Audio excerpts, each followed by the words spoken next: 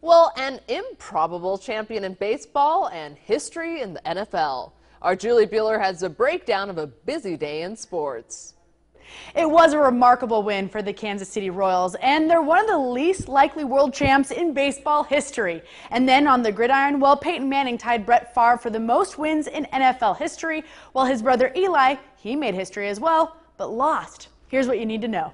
The Kansas City Royals made the playoffs last year after suffering losing seasons through 18 of the previous 19 years.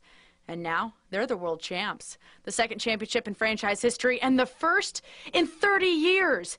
Game 1 went 14 innings, but the Royals won it. They trailed in Game 4, but came back in the 8th inning to win. In fact, they trailed Sunday, Game 5, but they came back, scoring 2 runs in the 9th, tying the game. And then the winning runs came in the 12th inning.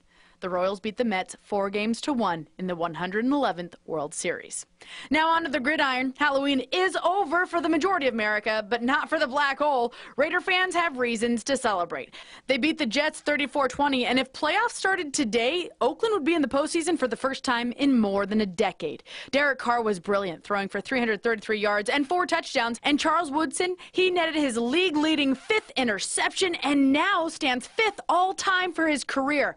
Very impressive win for the Raiders. And the St. Louis Rams enjoyed an impressive win as well at home against the 49ers. Now, although the Niners are just not good at football, this kid on the Rams, Todd Gurley, he's really good at football. Historically good. In fact, Gurley becomes the first player ever to net at least 125 rushing yards in his first 4 starts. The Rams cruised to a 27-6 victory. And the San Diego Chargers, they are now a head-scratching 2-6 on the season. Last year's win over the Ravens came down to a field goal, and this year's game did as well, but this time the Ravens take the win, 29-26. And boy, I wish I could dance like that, but it's probably best that I can't.